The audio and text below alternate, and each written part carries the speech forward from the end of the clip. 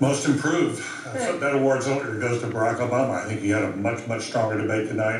You can read social media. There are lots of people out there, Democrats, who are all fired up. But I must tell you, I think that Mitt Romney has had two very good debates back to back. I think he Look, Aaron Romney flips President Obama off, pretends like nothing happened.